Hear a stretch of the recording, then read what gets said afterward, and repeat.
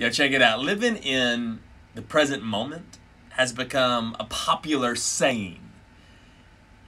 But so very, very, very, very few people ever actually touch the present moment. Today, I want to talk to you about how you can begin to touch this moment in a deeper way than you ever have before.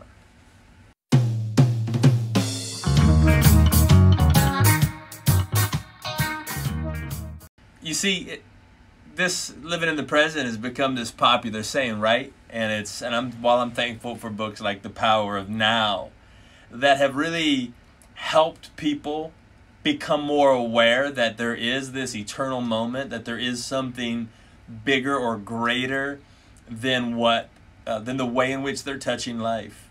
And this is vital. This is important. I love this. I'm very thankful for these sorts of books that have come out. And I do genuinely believe that they've helped mankind. But here in the West, and I say in our Western culture, and specifically, I think in our modern society, we've let go of like real discipleship, like really being committed to something, carrying out something. Like we read a book and we're like, yeah, baby, I know I'm all about living in the present moment. I read Eckhart Tolle's book, The Power of Now, and no, man. Like there are people that have committed their entire life to the eternal reality of the now. There are monks who have been meditating for 30 years, 50 years, just to be able to experience perfect peace. And that perfect peace is available to you. And no, you don't have to meditate 25, 30 years. You can have instantaneous peace right now. You can touch this moment in deeper ways than you ever have before. But I want to say this. It's got to have a value to you. You've got to have some fucking skin in the game. What is inner peace worth to you? What is this worth?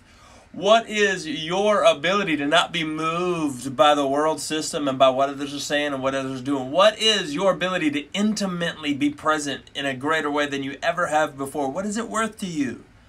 You need to ask yourself that question. Pause the video. Ask yourself that question. Have a heart-to-heart with yourself. And now I want to kind of give you a phrase that I think has been really valuable to me in my endeavors, in my searching for all my life for the present moment, for the eternal. And I've lived the last 10 years just in this continual state of bliss, unmovable, unshakable. And it's really been a beautiful existence since 2010. And the saying that has really aided me in continually bringing my mind back to a present reality is this.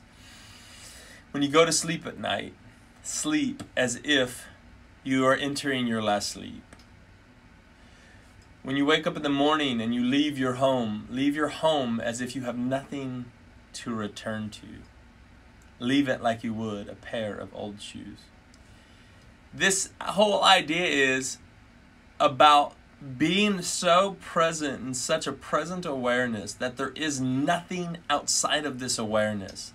So when I sleep at night, I sleep as if I'm entering my last rest. Guess what? If you can sleep like as if you're entering your last rest, you will not have a worry in the world. You have no anxiety. Anxiety will not exist in your body and in your mind if you're living in the reality that this is the last moment. There is no other moments. This is it.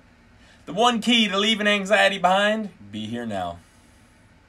And while this is a popular saying and very few people ever touch it, you can touch it. But first of all, you got to ask yourself, what's it worth to you? And second of all, you have to be really willing to let it go. The problem with letting it go, the reason why it seems so difficult to let shit go these days is because our identity is directly attached to or tied to this self that is holding on to these things. In other words, the self finds its identity in these things that I'm trying to let go, in these core beliefs that I'm trying to let go. And beliefs are literally what your identity is or what ego is, who I believe that I am. Now you can be whatever you want to be, whoever you want to be. And you can change that as you go. None of that is what or who you are. Your beliefs do not make you what or who you are. There is an essence beyond all of those beliefs about yourself that is what you truly are. And that is what my heart's goal and desire has always been to introduce you to. So that then, as you awaken to that, you can really play in the world. This is the key. And so when we leave these attachments behind, all of a sudden fear of loss is gone. Because I have nothing to attach to. The only thing I have is this present moment. I'm not attached to this jacket. I can leave it behind. I can just leave the jacket behind. I'm not attached to the jacket. I'm not attached to the shirt. I just leave it behind. I just leave it behind. I'm not attached to these glasses. I'm not attached to anything. I can truly and authentically leave it because there is nothing for me but this moment. And the same thing exists for every single one of your relationships. The same thing exists for every one of your possessions. And the same thing exists for every single one of your thoughts.